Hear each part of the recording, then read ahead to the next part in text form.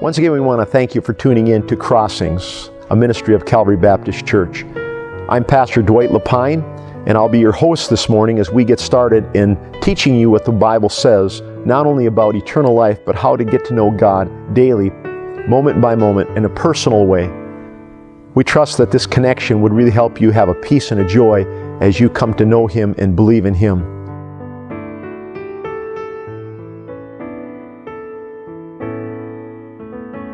I really do appreciate these men, and again, a couple years ago we sent out some sign-up sheets for small groups. I don't think we got too many people that were interested in it, but I think it's such an important part of church, where church needs to go, what we need to accomplish if we're going to have the level of fellowship that God has asked us and desires for us to have among believers.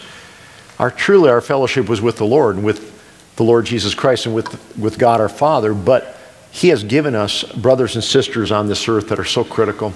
I'd like to have you start off by taking your Bible, please, and turn with me to Romans chapter 8, verse 22. We're looking at the mission of our church this week, or this weekend, and we've had 3 messages already on, of course, on community, and then Logan was preaching on, of course, the background of what small groups are all about.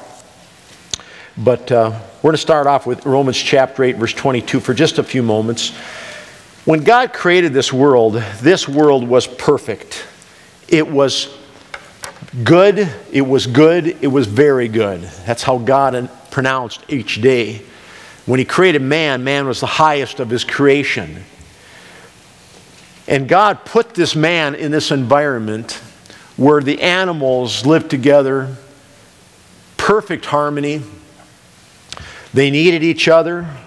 The sun shone, the moon, the stars, the creation was exactly as God intended it. And again, God filled creation because every aspect of creation was a testimony to His attributes.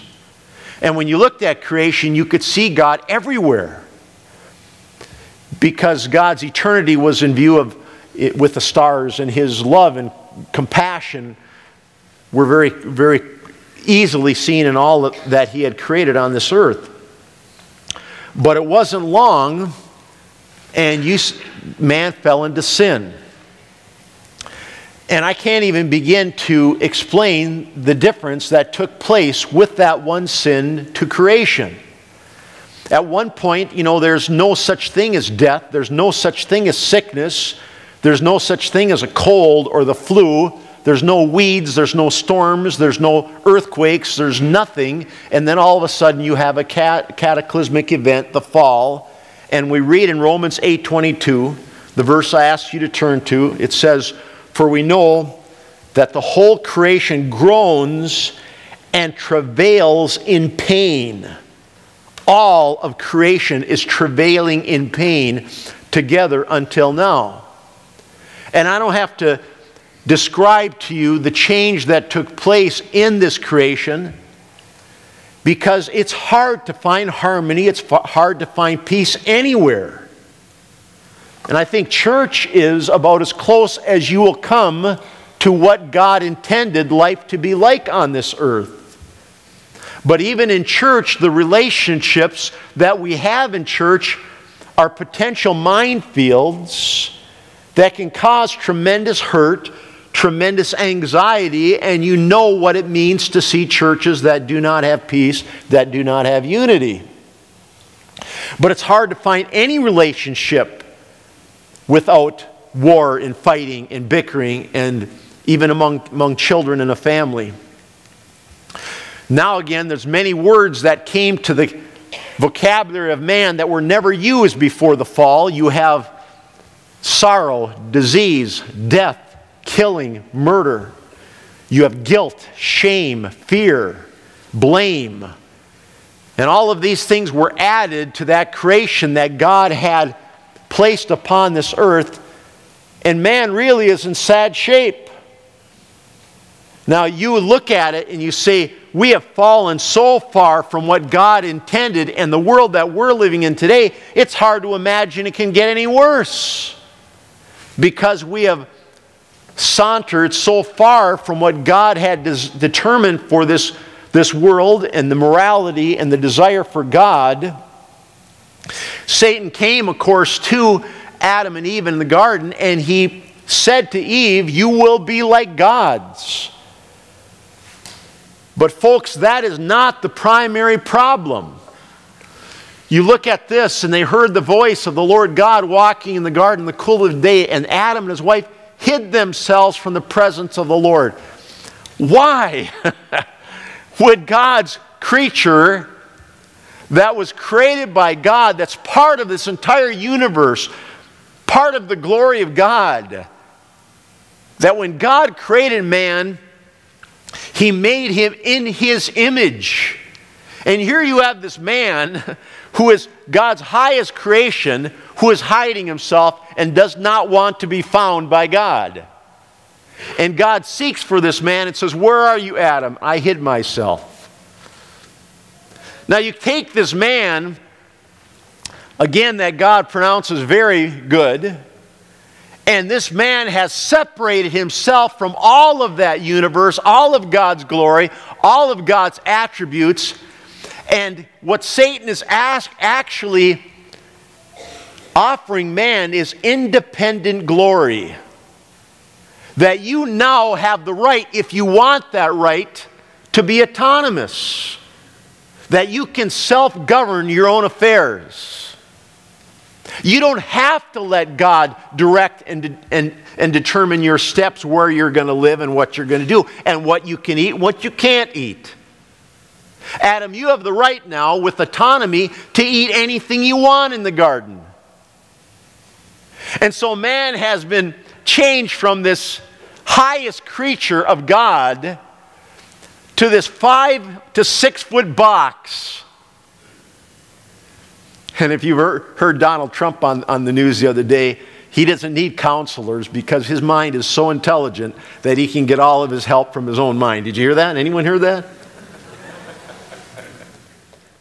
So all of this grandeur is now in this 5 to 6 foot by 18-inch box, you know. And that we can go through this world with autonomy, and we can be separated from God, and we can get all of our strength from ourselves. David Tripp, to hide from the Creator is hide from his true identity. Whereas at one time he's part of that glory, now he's separated himself with autonomy, and he's making his own decision, determining what life is, and his life is all about his life. It's reduced to what's within him, and life became death, and man has been seeking for independent glory. As I shared with you before, Isaiah 53:6, which is one of the clearest definitions of sin in the Bible. All of sin and come short of the glory of God. Yes, that's a definition of sin. It's short of God's glory. But one of the clearest definitions of sins in the Bible, all we like sheep have gone astray. We have turned everyone to his own way. I do not need God. I do not want God. I am fine just the way I am. I like being able to govern my affairs. I like being able to have the independence to determine where I want to go, what I want to do with my life, what I want to eat. I want that choice. And if I give my life over to God, God will start making those choices for me. And I don't want God to make those choices for me because I like independence. I like to be able to govern my own direction. And I just look at that and I say, well, how's that working for you? How's that working for you in this world that we're living in?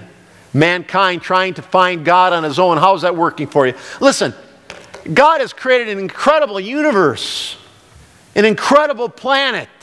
And you can spend your entire existence on this planet traveling to see new places and new things that God has created.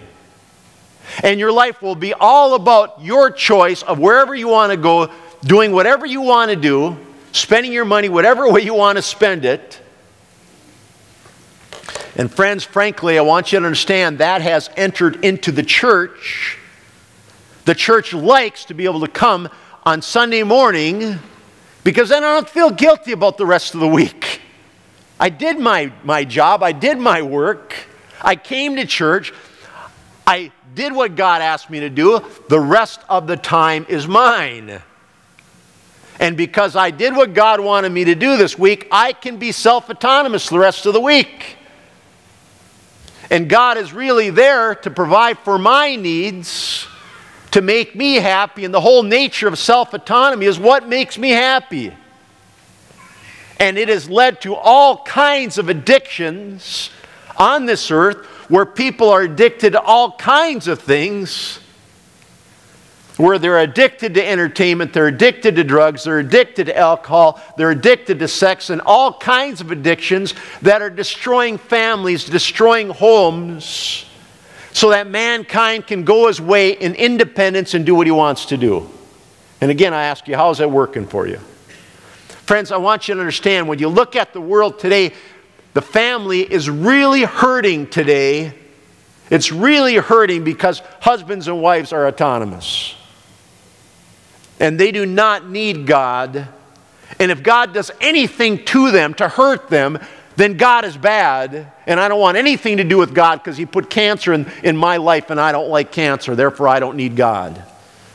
Because God is there to make me happy. God is there to help me to be autonomous. And again, the further down the path of autonomy, the more death, the more addiction, the less responsibility, the less relationships. And friends, as you look at our world today, relationships have really struggled. Do you agree? We have a real difficult time sustaining relationships. We do not want really, really close friends because they reject us. And so because of that, we just have acquaintances. Lots of acquaintances, but we do not want to give ourselves to those friendships because it's very frightening to give yourself to friendships where it can lead to a lack of happiness, a lack of peace, and a lack of meaning. Share with you the problem. Once again, if you have your Bible, turn with me to Romans chapter 3, verse 10. We go through the problem here.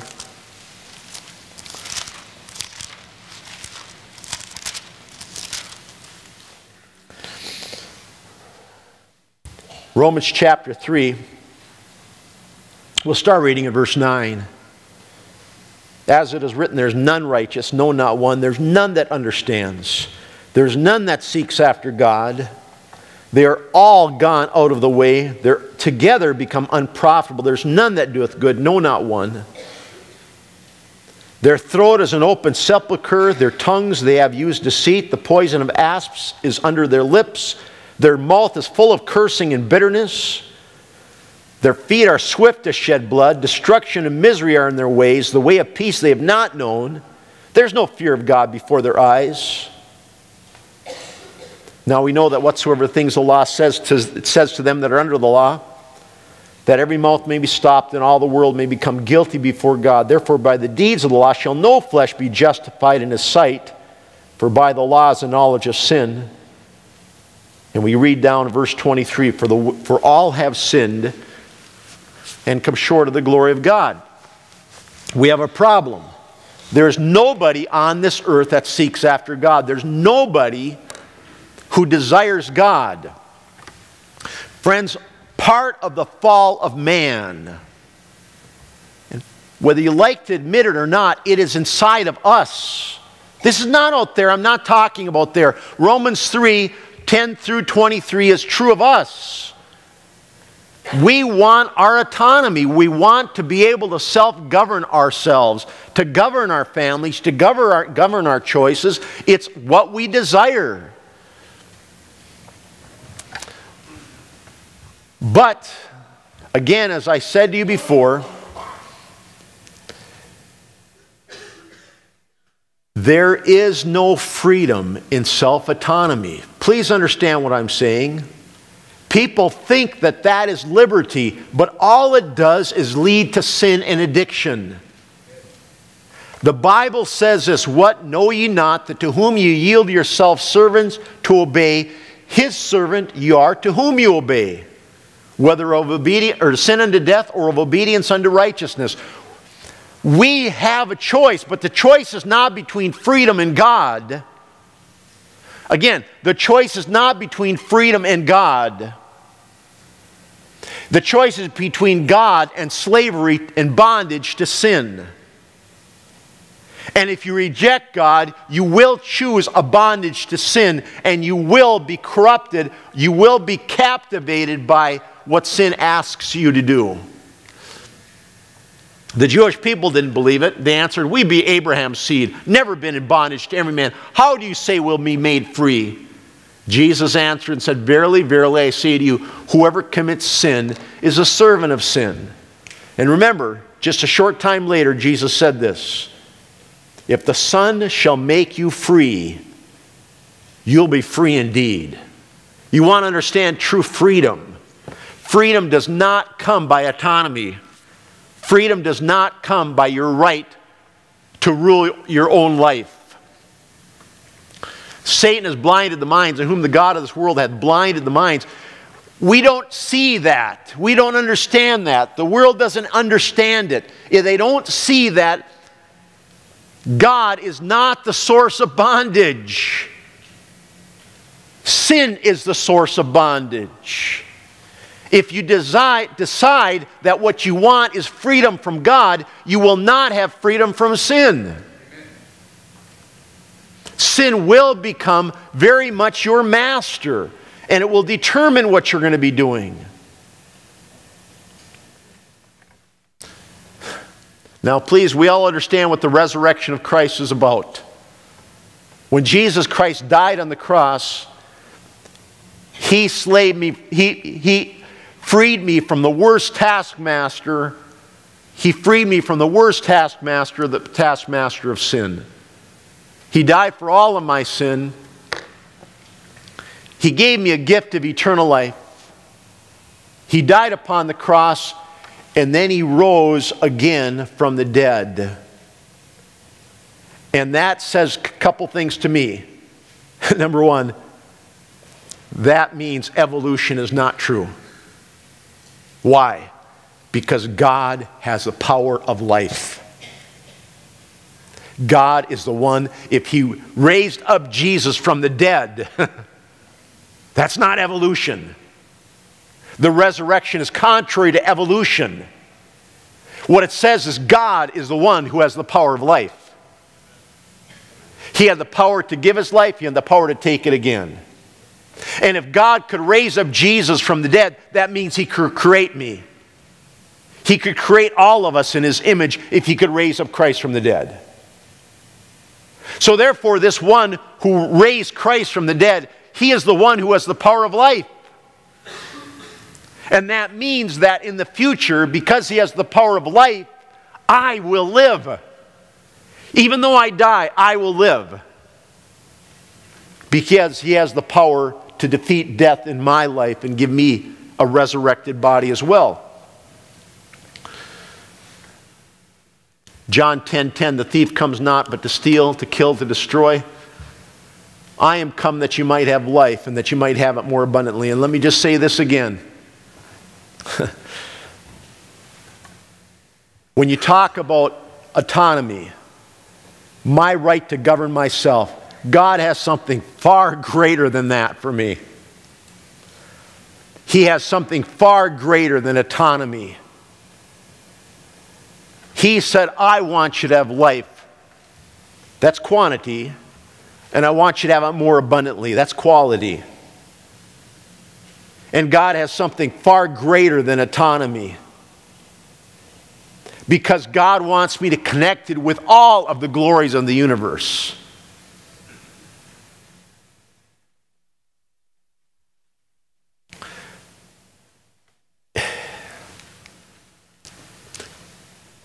That was all introduction.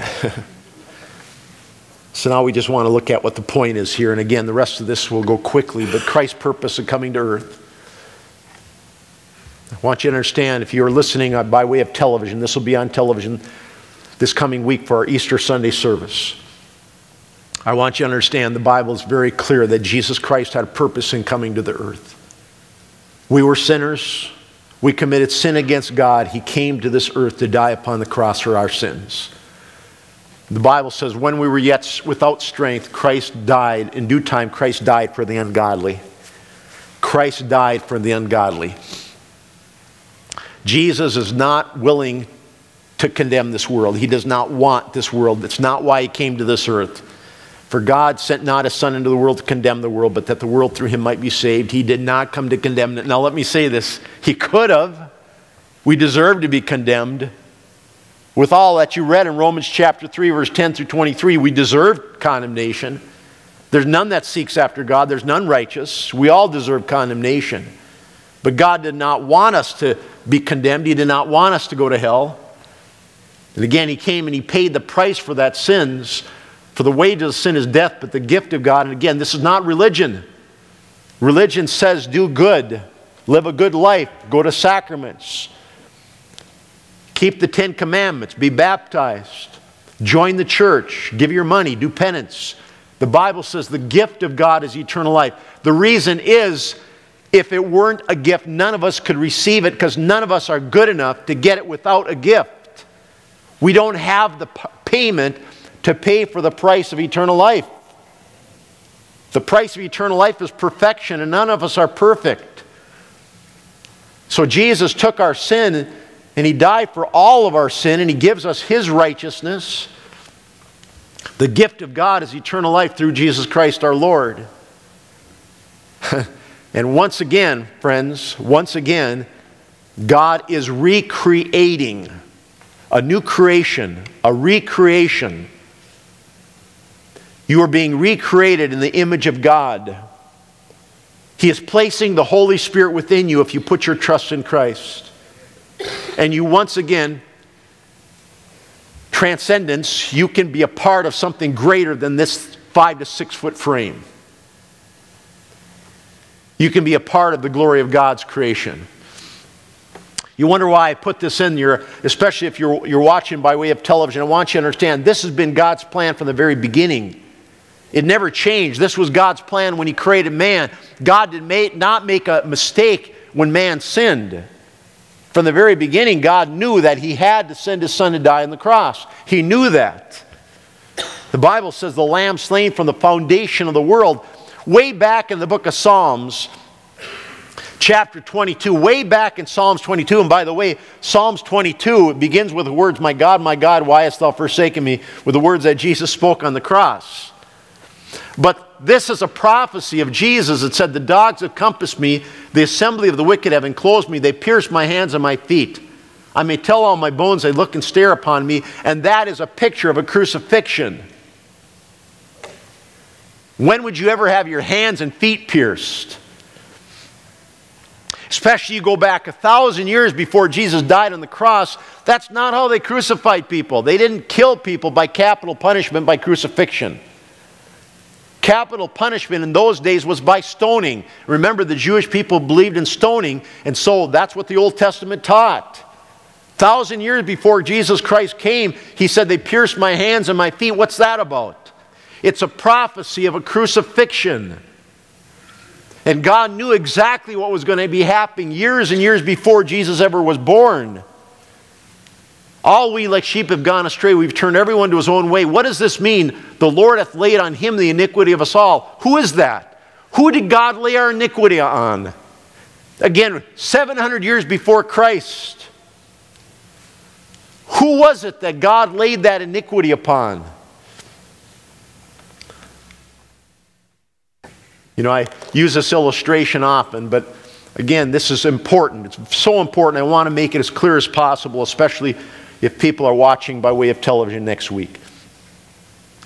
You understand there's a judge sitting upon the throne, and this judge is known for passing very severe penalties.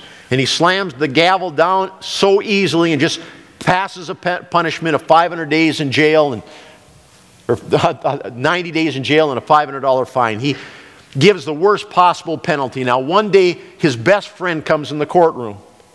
His best friend walks up, and his best friend has been accused of a crime. And there's evidence to support that his best friend was breaking the law in the way he was driving his car. But he's coming before his best friend, the judge. And the judge, this judge is a stickler for always giving the worst penalty. So the best friend comes before the judgment seat, and the judge slams down the gavel and he says, $500 fine, 90 days in jail. And the best friend's mouth drops. I can't believe you did that to me. Your best friend, you did that. I can't believe you did that to me. Really disappointed. But the judge has a responsibility to carry out justice. He's not going to break the rules for his best friend. He has to pass judgment. And so he passes the judgment, and then the judge pushes back his throne. He takes his robe off, places it over his chair, and he walks down to the church clerk and he takes out his wallet and he writes a check for $500 and gives it to the clerk. If he could, he would spend the 90 days in jail. But please understand, God's in heaven and he has to be just. He must be just. And he slams down the gavel and he says, the soul that sinneth, it must die. The wages of sin is death. And he slams down the gavel and he says, I'm passing my sentence against you. And then the judge takes off his robes. He steps down from the throne. He comes to this earth and he dies upon the cross for those that he passed the sentence against. Understand, that's who God is. Jesus Christ is God without the robes. Jesus Christ is God without the robes. He passed the sentence and then he paid that penalty for us because the Bible says he's not willing that any should perish. For God so loved the world that he gave his only begotten Son, that whosoever believeth in him would not perish, but have everlasting life. And God is not forcing you to accept that gift. God's not going to force you to accept it. By love, he's giving you the choice of either receiving what Jesus Christ did on the cross for your sake or paying for your sins. And if you pay for your sins, the wages of sin is death. You will pay for sin by death on the cross. What is the purpose of the resurrection? God proved that he accepted Jesus' death by the resurrection. God made it clear that he accepted the death of Christ because of the resurrection. The debt was paid. Sin was paid for. Jesus did conquer death. And the Bible says, if Christ be not raised, your faith is vain, you're yet in your sins. If he did not rise from the dead, you would still be in sin. Now, having said that, if the Son shall make you free, you will be free indeed. It's not a choice between autonomy and freedom, between autonomy and lack of freedom. Our purpose in living. Now, how does this all fit into what we're talking about in this church? How does this all fit in? Remember, I'm telling you this. Satan promised Adam and Eve they could have an independent glory. You will be like gods. You can have an independent glory. You don't need God anymore to have glory. For the love of Christ constrains us, because we thus judge that if one died for all, then we're all dead.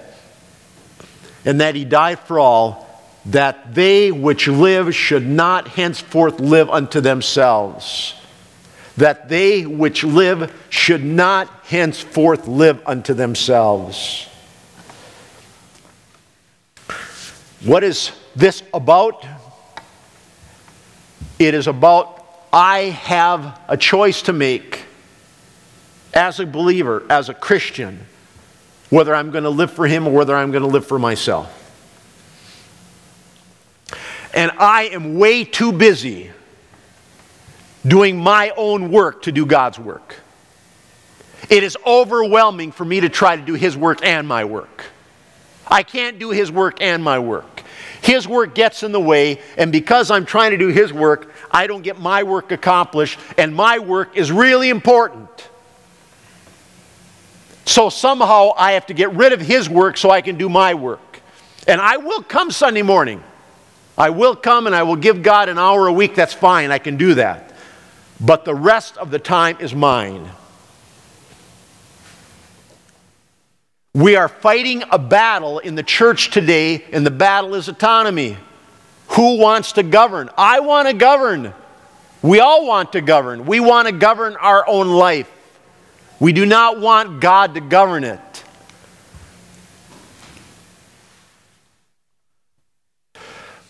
We want Christ to serve us, to give us eternal life, to give us eternal peace and joy so we can have more. We give Him a portion so we can keep the remainder. Please take your Bible here in closing and turn with me to 2 Corinthians chapter 5.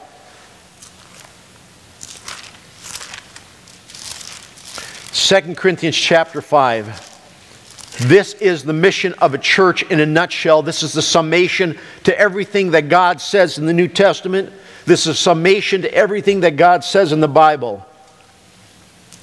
Verse 16 of 2 Corinthians chapter 5, wherefore henceforth know we no man after the flesh. Yea, though we have known Christ after the flesh, yet now henceforth know we Him no more. We don't look at people after the flesh. Obviously, there's still sin in this room. We're all sinners. There's still sin in this room. But the very next verse says, if any man be in Christ, he is a new creation. You are a new creation. God has recreated you to be where you were before the fall of man, that you can actually walk with God once again in the heat of the day, that you can spend time with Him. You can be a part of His glory. You can be a part of God's eternal universe. But my job is not to build up my kingdom, it's to build up His kingdom.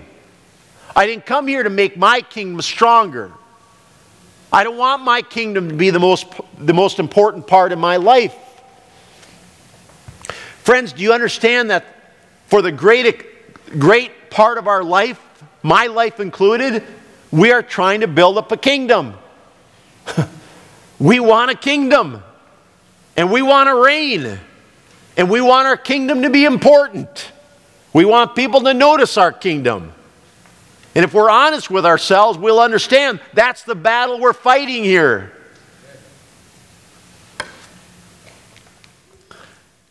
All things are of God who hath reconciled. Now, you know what that means? When we fell into this stupid mode of autonomy. And God says, I can bring you back to myself. I can get you out of that 5 to 6 foot shell. And I can make you part of this glorious kingdom of mine. And give you freedom that you could never have in that little box that you live in. Where your whole life is about that little box. Making that box look good. I can get you away from that. The addictions that you have. He reconciled us to Himself by Jesus Christ, hath given to us the ministry of reconciliation, to wit, that God was in Christ reconciling the world unto Himself, not imputing their trespasses unto us. Listen to this. And hath committed unto us the word of reconciliation. Now then, we are ambassadors for Christ. This is the Bible in a nutshell. This is what God has asked us to do. This is what it's all about, whether it's going to be about my kingdom or His kingdom. That God has made me His ambassador on this earth. So I could give them the word of reconciliation, so I could teach them about the greatest freedom that they could ever understand is being a part of God's kingdom. And not trying to strengthen their own kingdom. The further they go down the path of autonomy, the more problems they're going to have.